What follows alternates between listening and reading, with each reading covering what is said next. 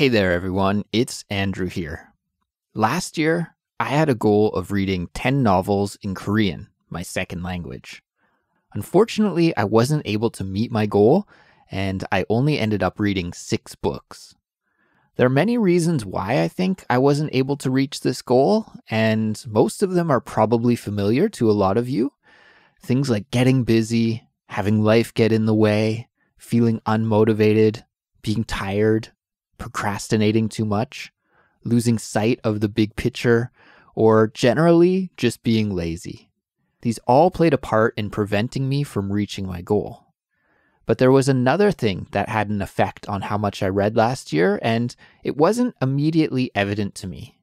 But now that I've had some time to think about my reading habits from last year, I realized that decision paralysis is partially responsible for my failure. Let me explain. Decision paralysis is the idea that having a lot of options available to us can be overwhelming. The word paralysis, let me say that again slowly because it's a difficult word to say. Paralysis. This word means unable to move. So for example, someone might have paralysis in their legs after being in a car accident. In that situation, the person would be unable to walk or move their legs, right? Due to the accident. We could also talk about political paralysis, where nothing happens in a country. No new laws, no decisions made, no progress, because the political parties spend more time fighting against each other than actually working together, for example. Maybe you can think of some countries that operate like that. So this word paralysis then is all about being stuck, about not moving. As you can imagine, decision paralysis is when you can't make decisions. You have options, but you can't make a selection. And although having many options might seem awesome, in fact, it can be a negative thing because it makes it too difficult to actually make a choice. So what happened to me last year during my reading challenge is that I spent too much time choosing what books to read. I'd finish a book, and instead of carrying that momentum and that motivation from finishing the book into starting a new book, I'd instead turn to the internet and look for the next book to read. And this was a bad idea because it took me down the rabbit hole of spending time online. I'd browse through online bookstores, I'd read book reviews, I downloaded and read samples from ebooks that I found online. I'd watch YouTubers, also known as booktubers, review some of their favorite books. I'd even watch interviews with authors or listen to interviews with authors in podcasts. So when it came time to find the next book to read, I just spent way too much time looking for the best book ever. And I actually spent not very much time reading. In my quest to read, I ended up just wasting time. If instead I had just picked any old book randomly off a bestsellers list, for example, and then started reading it without worrying about whether it was the perfect book for me or not, I would have had more time to read. And most likely, I would have read more books, and maybe even I would have achieved my reading goal of finishing 10 books last year. In today's Chatterbox episode, we're going to explore decision paralysis in more detail. And a little later on, I'll be joined by my co-host Anna, and we'll chat about this topic together. If you're new to our Chatterbox series or are not sure what it's about, let me explain.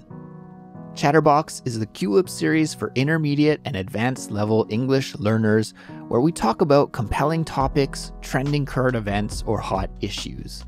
Chatterbox is designed to help you improve your English listening and speaking and help you reach your English goals.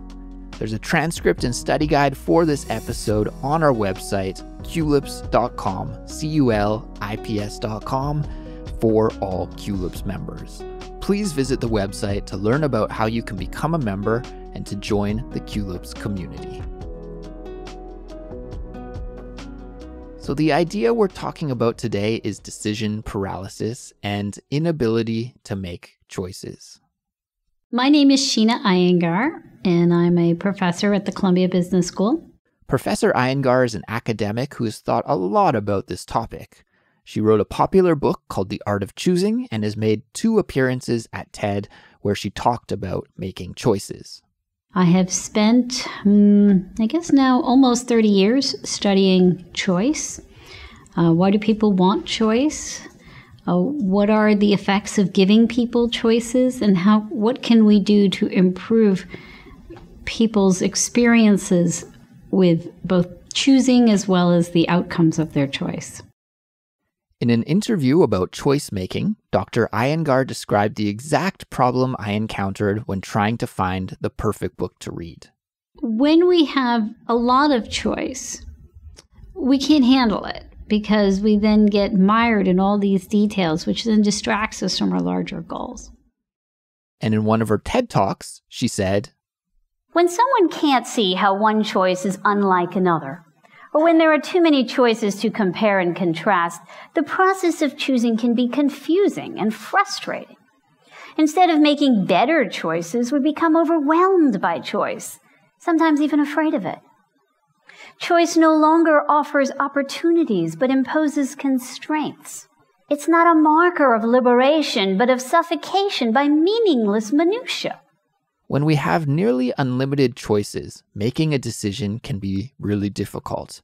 And instead of giving us new opportunities, it can actually paralyze and restrict us. I really like the last sentence by Dr. Iyengar when she said that choice is not a marker of liberation, but a suffocation by meaningless minutia. It's not a marker of liberation, but of suffocation by meaningless minutia. Okay, let's break that down. It's a little bit complicated. The word suffocation means dying because there's no air to breathe. And the word minutia means the very small details. So basically what Dr. Iyengar is saying here is that when we have unlimited choices, we get so caught up in this meaningless minutia, in the small details, that we end up suffocating, or in other words, doing nothing.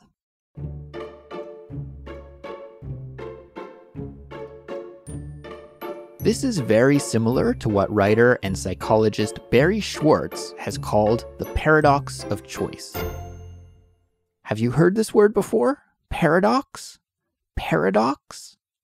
A paradox describes a person or a situation that has 2 opposite features, which makes it seem really weird. For example, it's a paradox that smartphones were designed to save us time and help make life easier, but in fact, we end up wasting a lot of time and working more or feeling more stressed out because of smartphones. Or we could say that a shy person who likes to have conversations with other people is a paradox. In the case of the topic that we're talking about today, the paradox of choice, well, this is the idea that having many choices can make you better off. It's good to have choices, right? But all these choices can cause you to freeze and do nothing, which in the end actually makes you worse off. Let's hear from Barry Schwartz himself about it. All of this choice has 2 effects, 2 negative effects on people. One effect, paradoxically, is that it produces paralysis rather than liberation. Schwartz goes as far to say that having too many choices can even affect how happy we feel. Adding options to people's lives can't help but increase the expectations people have about how good those options will be. And what that's going to produce is less satisfaction with results, even when they're good results. So maybe that's another reason for me not to spend so much time looking for the perfect book to read. When there are so many choices available, it's likely that I may feel like there's always a better option. That really sums up the issue into 3 nice words, doesn't it? A better option. FOBO stands for fear of a better option. Someone who spent a lot of time thinking and writing about better options is the writer Patrick McGinnis.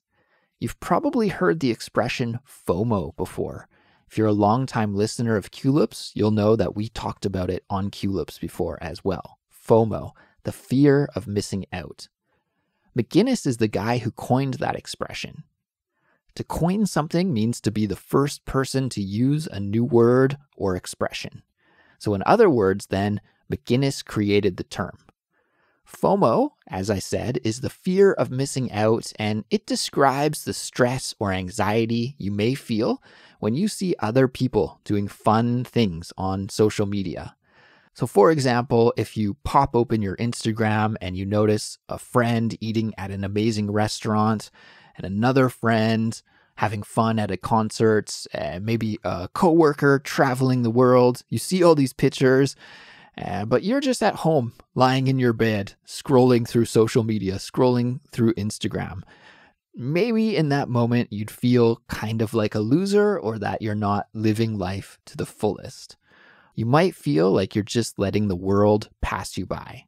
That's what FOMO is. But McGinnis actually coined another term. It's not quite as popular as FOMO, but it relates to our topic of conversation today. The term is FOBO, F-O-B-O, or the fear of better options. FOBO relates to all the things that we've been talking about today so far. When you have many options to choose from, it can be hard to make a decision about which one to choose because you're afraid of making the wrong choice. Let's listen to McGinnis explain it. It's a fear that when you're making a decision, that if you choose something, something better might come along. So, for example, you ordering food at the restaurant and you order that dish, and what if somebody at your table gets something that looks better? Or say you're going on Netflix and you're trying to pick a movie. You keep searching and searching for the perfect movie, right? And I think we all do that. There are 7,000 potential choices on Netflix. And so FOBO is something that comes from living in an age where we have so much choice. You go on the internet, you can buy anything you want, you can download anything you want. And so as a result, it makes it difficult for us to just choose one thing because we don't want to make the wrong choice. You don't do anything, you're paralyzed.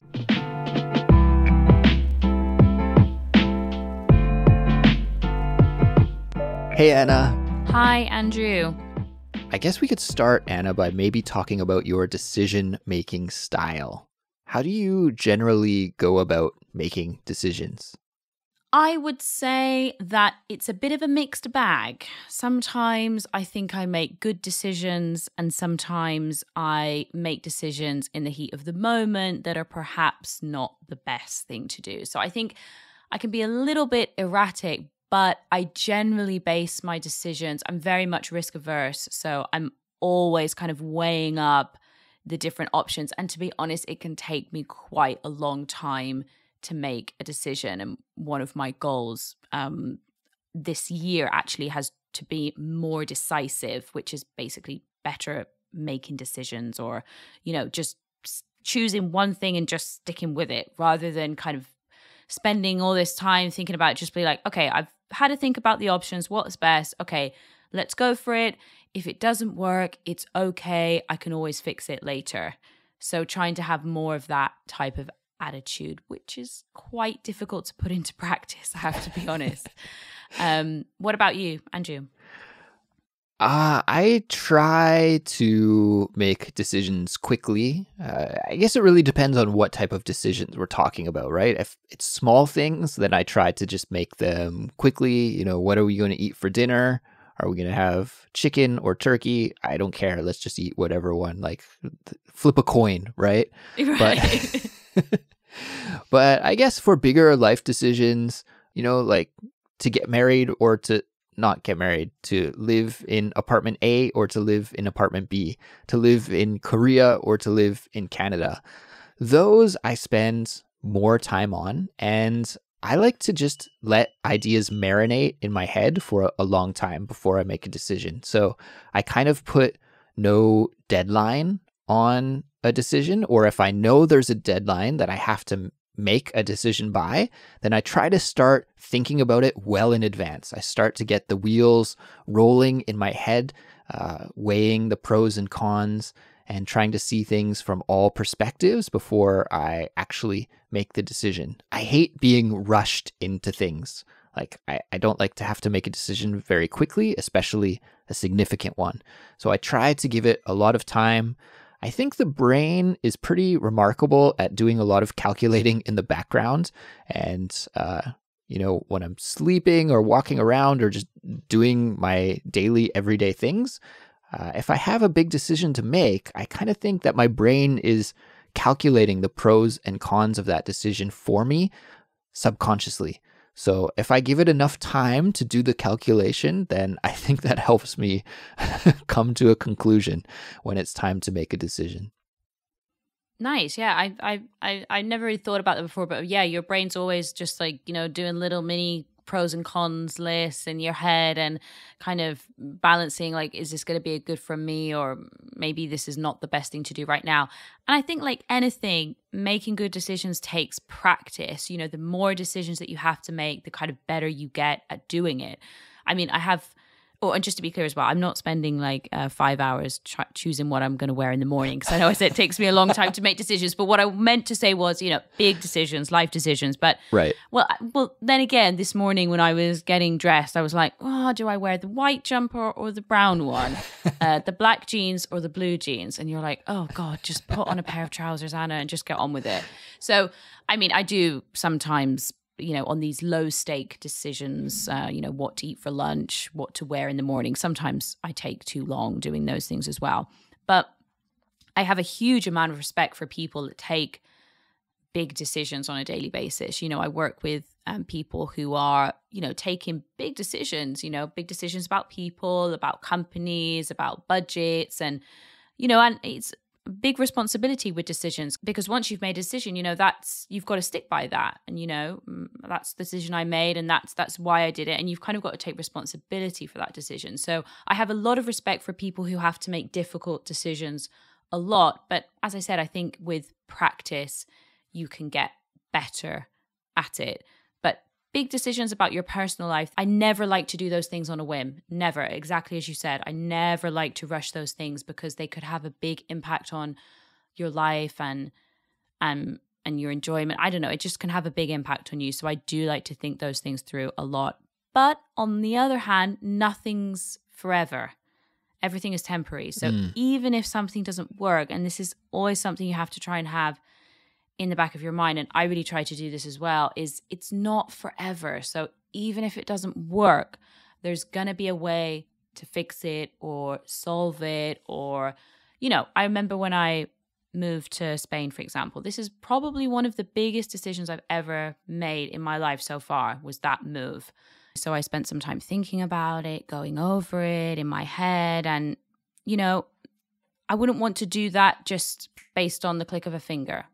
And I think that would feel uncomfortable for me, and it would make me feel more stressed out. So big life decisions, I think, are always, as you said, good to take your time, think about it, and, as best you can. But then you never know what's going to happen at the end of the day. You can plan things as much as you want, but once you take that decision, maybe something really great will happen. Maybe it won't be so great. But big decisions, I think, are always best to think through beforehand. What do you think about the role of intuition in decision making? Do you trust your gut? Do you go with your gut? Or do you like to think about just the rational facts, the logical side of life? I think it's a bit of both. And I love that thing about go with your gut, because you just sometimes have a feeling about something and you're like, I know that this is the right thing to do. And that's kind of how I felt when I moved here to Spain, and how I felt at other points in my life, significant points. I'm like, I need to make a decision. It's just something you feel, intuition in your gut.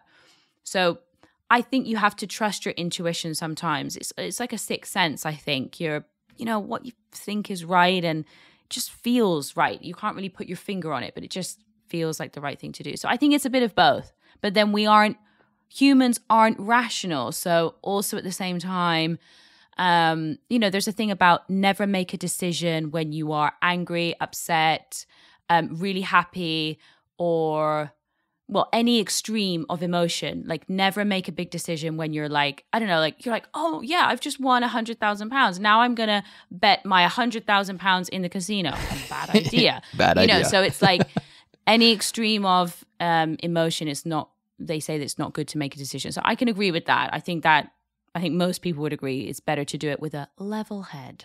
So if we were to transition to talking more about the kind of daily choices that we have to make that can often cause decision paralysis, you gave an awesome example of choosing your outfit in the morning, right? Do you wear the brown pants or do you wear the blue jeans? Like, do you have any other examples from your daily life where sometimes maybe you get paralyzed and can't make a decision because you have too many options? Oh, yeah. One thing that really gets me is like what to eat for lunch. So, Oh, yeah. oh God, yeah. Because I mean, it's just me, right? So I'm only preparing lunch for me. Okay. But oh God, I wish I had a schedule, you know, of different meals every 2 weeks on a rotation. That would be the ideal world, the dream world. For me, it just doesn't work like that. So I'm going to the supermarket every day. I'm like, oh, what do I have for lunch today? Tuna, salad. And it's just like annoying. But then I wish I could eat the same thing every day. Mm-hmm. I eat the same thing for breakfast, interestingly. I have porridge and that's pretty routine. Okay.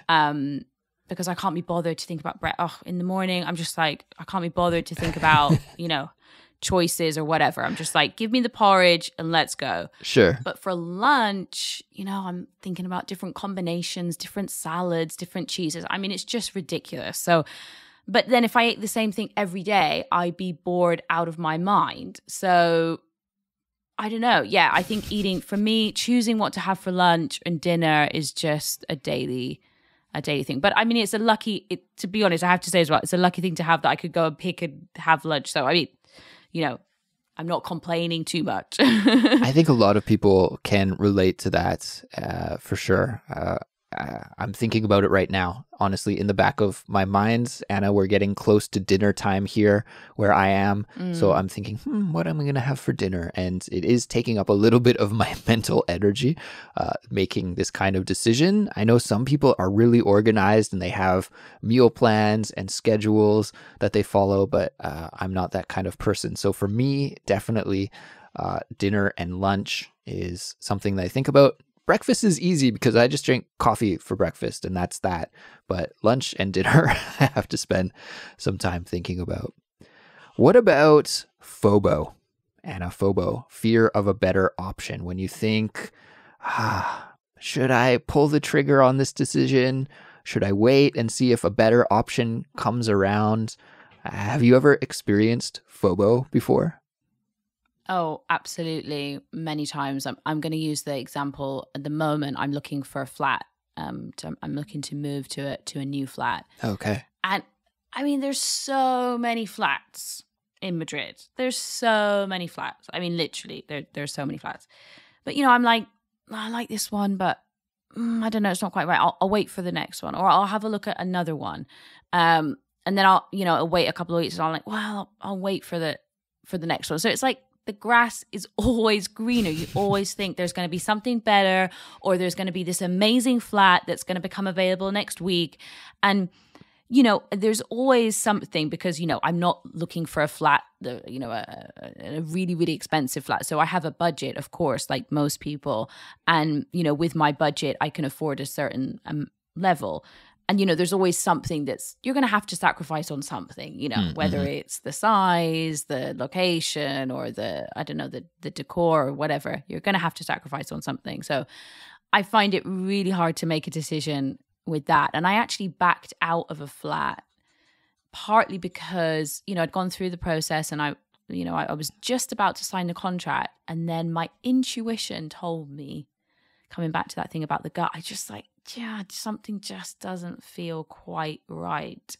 And I actually decided to back out of that, even though I'd gone through all the process, everything seemed fine. There was just something at the last minute that made me think, no, I think I should hold out for a little bit longer. And I don't know if that was a good decision, actually, to be honest. I think it probably would have been a good flat for me. But I think it came back to this thing about, maybe there's something better. Maybe, you know, I could find a flat in a bit of a better spot for me, because it, you know, so yeah, it happens to me. Does it happen to you as well? Yeah, absolutely. And I think example that you brought up of searching for a new place to live or a real estate in general is a real good one. I'm reminded of a conversation that I had with one of my friends recently, and we're from the same place in Canada. We're hometown friends. And so we were talking about the real estate market in our hometown. And like so many places around the world these days, Anna, the housing market in Canada is on fire. And the average price of a house in Canada now is insane. It's like over $700,000 Canadian, which is very, very, very high. And my friend's been thinking about buying a house for a couple of years. And he was saying, oh, I should have bought this house 2 years ago. It was so much cheaper 2 years ago. And now the market has grown so much in those 2 years that, trying to find a house that's equivalent is almost impossible because all the prices have gone up so much. So he was saying, should I get in the market now or should I wait and see what happens? And he was looking around at different real estate options. And I told him, you're going to have to make a decision. If you want to buy a house, just buy it now because it doesn't look like the market is slowing down at all. And maybe 2 years from now, you'll look back at this moment and still have some regret about not pulling the trigger and buying something. Or he might be very happy because the market crashed and he didn't make a bad investment. It's really hard to say when it comes to investments and making these kinds of big purchases, but I think that was an example of FOBO. At the time, he wasn't sure if he should buy that house or wait or see what's happening. And he just waited too long. And then in the end, now things have changed completely and he's not able to buy that kind of house anymore. Yeah, and that's a really good example about these, these big investing and things like that, and making a big life purchase. Buying a house is a massive thing. I mean, at the moment, I'm only looking to rent somewhere, but I imagine that when I come to, hopefully in the future, own my own house, then I can't even imagine how long that's going to take me to make a decision on that, because it's a big thing. But I always feel like, if I approach something where I have to make a decision in my life, something big, not what we're having for breakfast, but something big. And, I'm going back and forth with it. I'm going around in circles.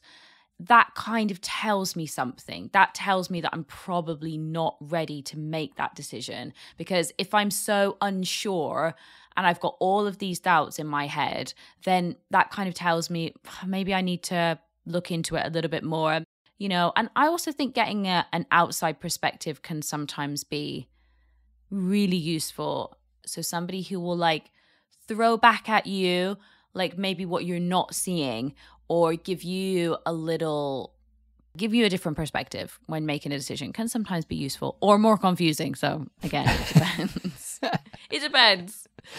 Yeah. If you can have somebody to help you though, and guide you and show you your blind spots, what maybe you're missing in that situation, because some things can be emotional for us when we're making the decision, but they're not really to the person that's your friend or that's helping you, consulting with you, right? So they can point out those things to you, maybe tell you something that you don't always want to hear, but can be actually really good advice in the end when it comes to making a decision.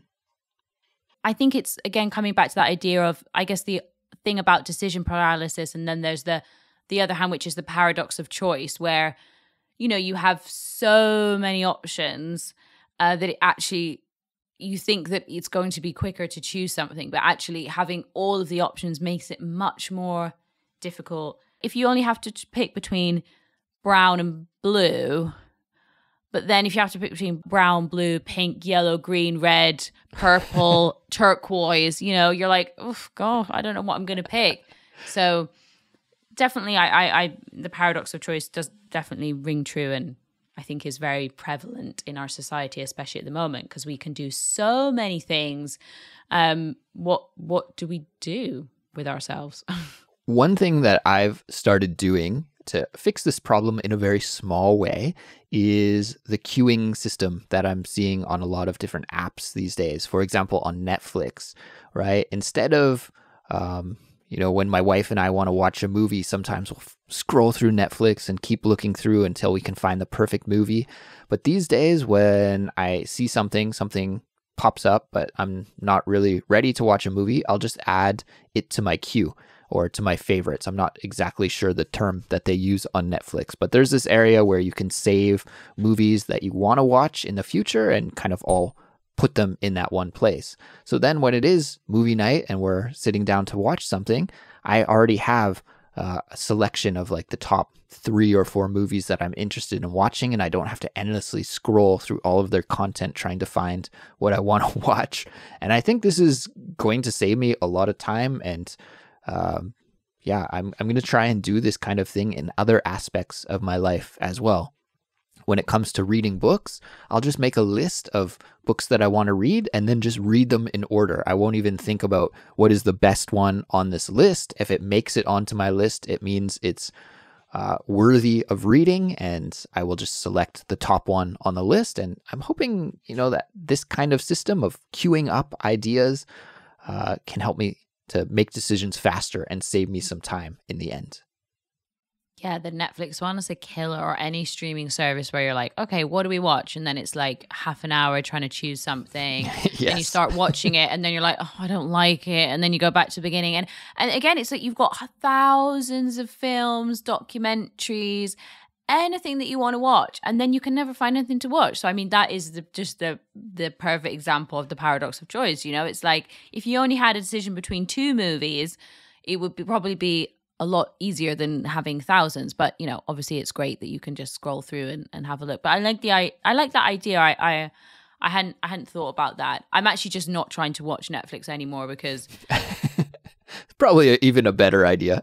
Yeah, I'm trying not to watch Netflix. I'm trying only to watch Netflix at the weekends now because I'd get into a habit of like watching it in the evening, and I'm like, oh no, I'm just gonna leave it for the weekends because otherwise it infiltrates in my everyday life, and I prefer to keep it as a treat rather than a routine. But yeah, Netflix is a killer for that.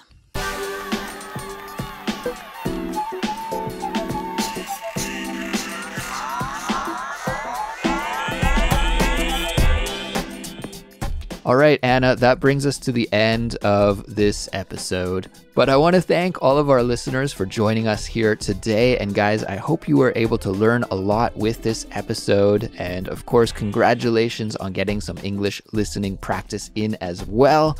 That is exactly what you need to do to build your English fluency. So keep up the good work. Now, Anna and I have shared our opinion on this topic, but we are very curious about you, and we'd love to know what you think. And I think the rest of the Culips community would also like to know what you think. So please visit our website, which is culips.com, and you can leave a comment there. And everyone can read it, and we can start a discussion. So you could tell us about what you learned in this episode, or maybe share a story about when you experienced FOBO or decision paralysis. This episode was made possible thanks to all of our wonderful supporters. And if you enjoy Culips and find it useful for you to build your English skills, we'd love it if you could help us by leaving a 5-star rating and a positive review on your favorite podcast app. And of course, you can also support us by signing up and becoming a Culips member. There are tons of great benefits when you are a member, like you'll get access to the study guides and transcripts for all of our episodes, plus much more. To learn about all the details and to become a member, just visit culips.com or check out the link in the description. Guys, we'll be back soon with another brand new episode, and we'll talk to you all then. Goodbye. Bye, everyone.